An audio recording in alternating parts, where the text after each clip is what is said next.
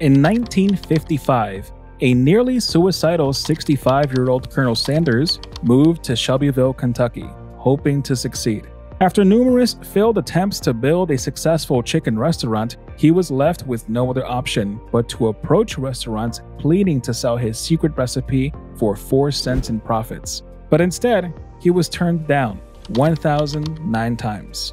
As luck fell on his side on his next attempt, Colonel Sanders would create the world's largest fast food fried chicken franchise and the tastiest chicken recipe the world has ever tasted. This is the story of how a retired colonel became the icon of the fried chicken industry. Colonel Harlan Sanders was born on a small farm in Henryville, Indiana, to Wilbur, David, and Margaret Ann on the 9th of September, 1890. His parents were farmers who owned a large acre of farmland but could barely make enough money to care for their children. As though life couldn't get any harder, Wilbur broke his leg in a fall, causing him to stop his farming activities, and to sustain the family, he decided to become a butcher. Unfortunately, Wilbur developed a fever and could barely work anymore. It was later discovered that his fever wasn't just any normal fever, but deadly hay fever. In 1895, Wilbur died, causing Sanders to assume the responsibility of a caregiver of the family at such an early age of 5. After the death of Wilbur, Sanders' mother, Margaret, was left penniless and in abject poverty, and to take care of her 3 children, she went far and near looking for a job. As luck would have it, she got a job at a local tomato canning factory and sometimes worked as a seamstress for nearby families, but she was mostly away from home due to the nature of her job. Sanders, the eldest child of his parents, was forced to take care of his 2 younger siblings. And to help her pursuit, his mother taught him how to cook at age 7. Sanders was a natural with bread and vegetables as he was responsible for cooking for his siblings when his mother was away at her local tomato canning factory or seamstress job. Sanders decided to look for a job to assist his mother, and at age 10, he got his first job as a farmhand at a local farm in 1900. Margaret decided remarrying was the best idea for the family as she could no longer bear the burden of caring for the children alone. In 1902, Margaret remarried, causing them to move to her new husband's home in the suburbs outside of Indianapolis. Unfortunately, her new husband wasn't keen on having stepchildren, hence he wasn't kind to Sanders or his siblings, causing a strained relationship between him and Sanders. Eventually, Sanders left home for Clark County, where the family first lived, to escape from his stepfather and search for greener pastures. However, his journey for greener pastures would turn out to be a long, thriving one filled with many uncertainties. In 1902, Sanders worked at a farm in Greenwood, Indiana, after he had left home. He was paid a monthly salary of $10 to $15 and offered a room to stay in. Sanders had to shuffle between work and school as he needed to feed the animals early in the morning before going to school. And after completing the 6th grade, Sanders dropped out of school at 16. Sanders, however, claimed in his autobiography that it was due to the difficulty of algebra that he dropped out. He said, "Algebra's what drove me off." After quitting school in 1906, Sanders asked his mother for permission to live with his uncle in New Albany, Indiana, to which she agreed. At the time, his uncle worked at a streetcar company and aided in securing a conductor job for Sanders. Sanders worked as a streetcar conductor for some months before he decided to join the U.S. Army. However, he was too young for the age requirement, so he falsified his age and enlisted in the Army. He was positioned in Cuba, where he served for some months until he was honorably discharged after completing the mission in February 1907. After his discharge, he would go on to experience several career paths in search of success. Sanders moved to Sheffield, Alabama to live with an uncle who worked for the Southern Railroad. His uncle secured him a job at his company as a blacksmith's helper in the workshops. Sanders worked this job for 2 months effortlessly, but the pay wasn't good enough, so he moved to Jasper, Alabama to work as a train ash pan cleaner for the Northern Alabama Railroad. He would also go on to work as a steam engine fireman, where he stoked the fire and managed the steam for almost 3 years. However, he was fired for insubordination after falling ill. In 1908, Sanders started working as a laborer with the Norfolk and Western Railway. During this period, he met Josephine King in Jasper, Alabama. Josephine was a homegirl whose father was a merchant in town. She was Daddy's precious little girl, who was neither attending school nor teaching, nor did she have any cooking knowledge. Her first cooking lessons came from Sanders, who criticized everything she did in the kitchen. Sanders said her family had always hired cooks. She used to say she'd never marry another man who knew how to cook. She meant I criticized everything she did. Sanders fell in love with Josephine and they married shortly afterward. Sanders and Josephine would go on to have 3 children. After his wedding to Josephine, Sanders left his job and worked as a fireman on the Illinois Central Railroad after moving to Jackson, Tennessee with his wife. While working as a fireman in the daytime, Sanders studied law at the LaSalle Extension University at night. Unfortunately, Sanders lost his job as a fireman after fighting with a colleague. His wife, Josephine, wasn't happy about his inability to keep a job as they could barely take care of the children, so she left with the kids and went back to her parents' house. After some years, Sanders began practicing law in Little Rock. He had hoped being a lawyer would be his pathway to success. Sanders was good at the profession and, surprisingly, had kept his job for 3 years. At the time, the law profession could have been his pathway to success as he had gained a good reputation and made enough money to bring his wife back home. Unluckily for him, he would once again experience failure in his pathway as he was involved in a courtroom brawl with his client, causing him to lose his job and tarnish his reputation.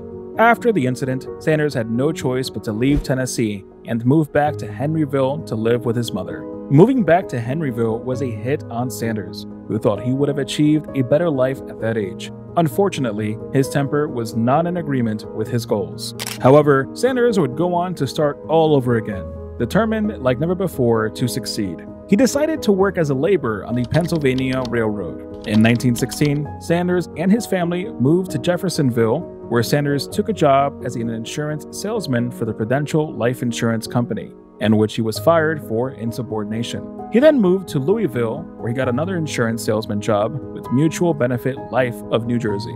At a time when the ferry boats business was booming, and those who operated this industry became the wealthiest people in the city, Sanders then opened his ferry boat company in 1920, which operated on the Ohio River between Jeffersonville and Louisville. He, however, needed funding, so he sold the majority of the shares of the company, leaving just a minority holding to himself, and was later appointed the secretary of the company. His ferry business became successful overnight, and Sanders took a job as a secretary of the Chambers of Commerce in Columbus, Indiana, to make more money.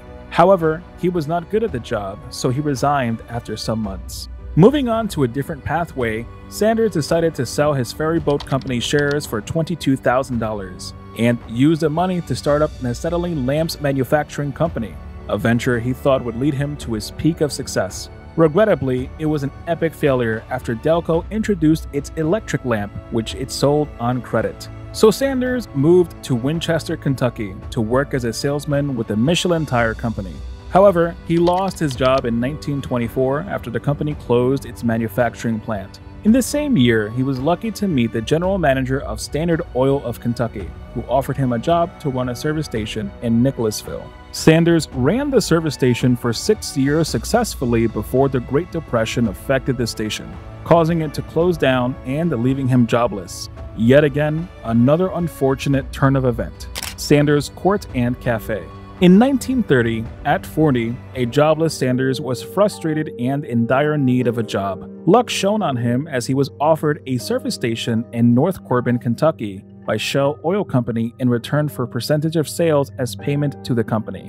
While working the job, he took up his longtime hobby of cooking as he started cooking from his living quarters, where he served customers at the back of the service station. In 1937, he decided it was time to open his restaurant, Sanders Court and Cafe, which seated about 142 people. During this period, he was involved in a shootout incident which, although could have led to his abrupt death or jail conviction, worked out in his favor as it eliminated his main local competitor, Matt Stewart. Stewart had shot and killed a Shell employee who worked with Sanders and was later convicted of murder. In 1935, due to the popularity of Sanders' cafe, gas station, and motel, the Kentucky governor, Ruby Laffoon, commissioned Sanders as a Kentucky colonel. And as his local popularity and culinary skills grew more and more, a food critic, Duncan Hines, visited Sanders Court and Cafe restaurant in 1939. He was amazed by the food and wrote about it in his journal, Adventures and Good Eating. His guide to restaurants throughout the U.S., he wrote, "A very good place to stop en route to Cumberland Falls and the Great Smokies. Continuous 24-hour service, sizzling steaks, fried chicken, country ham, hot biscuits." That same year in July, Sanders bought a motel in Asheville, North Carolina, and in November, he experienced another unfortunate setback as Sanders' Court and Cafe burnt down. On the 4th of July, 1940, Sanders reopened his newly built Sanders Court and Cafe, with an addition of a motel complex adjacent to the restaurant, where he persuaded customers to spend the night at the motel. His motel and restaurant business continued to boom, as it was located along the main north-south route through central Kentucky. Sanders had also mastered his secret recipe for cooking chicken in a pressure fryer, which cooked the meat more quickly than pan frying. In 1941, gas became scarce as the United States entered World War II, and as tourism dwindled, Sanders was compelled to shut down his Asheville motel. Unable to find fulfillment as he could not establish his restaurant chain, Sanders left his mistress, Claudia Lettington Price, to manage the Sanders Court and Cafe in North Corbin in 1942, while he worked as a supervisor in Seattle, ran cafeterias for the government at an ordnance works in Tennessee, and worked as an assistant cafeteria manager in Oak Ridge, Tennessee, respectively. In 1947, Sanders sold his Asheville motel as it was no longer operational, and eventually, in 1949, he divorced his estranged wife, Josephine, as her marriage was unhappy and rocky. That same year, he got his long-desired wish of marrying his mistress, Claudia. The following year, he was recommissioned as a Kentucky colonel by Governor Lawrence Weatherby. To live up to his honorary title, he looked and acted the part by imitating the Southern colonels by growing beards and wearing a white or black frock suit and string tie. But yet, at age 60, Sanders still felt like a failure, as the only thing he had successfully achieved was his honorary title, as he was yet to establish a successful restaurant chain.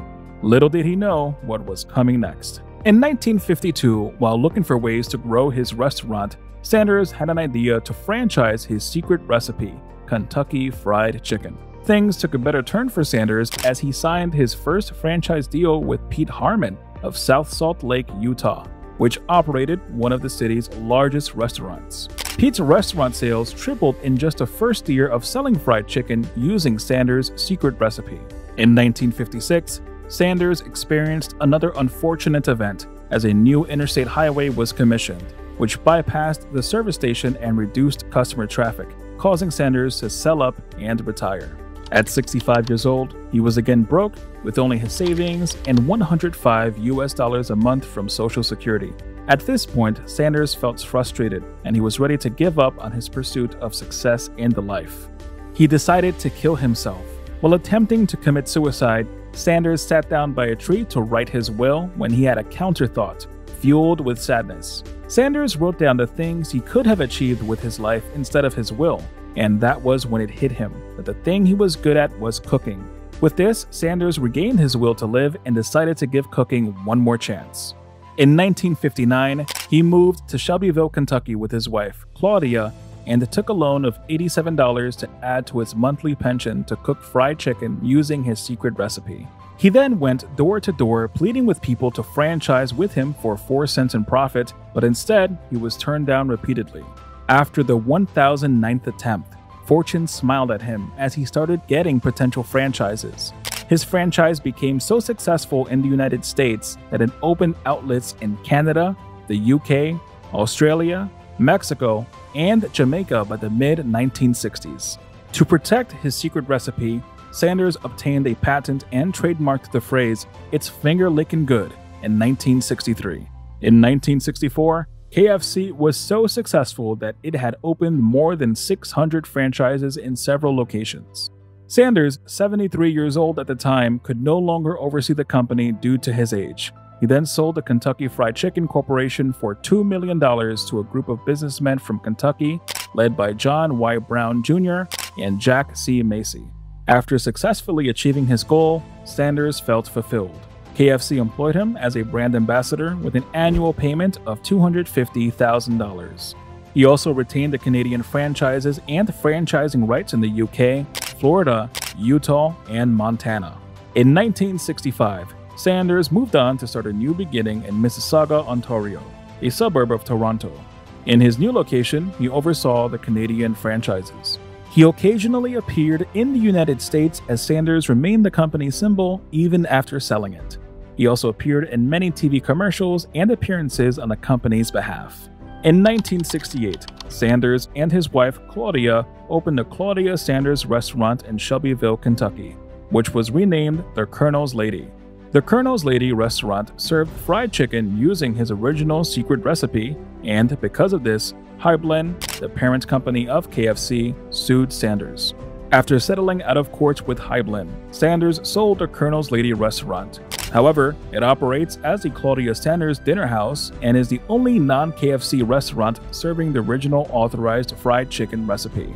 Likewise, in 1973, Sanders sued Hyblin for using his image to promote food items. He played no role in its production. In June 1980, Sanders was diagnosed with acute leukemia. In December, he died of pneumonia.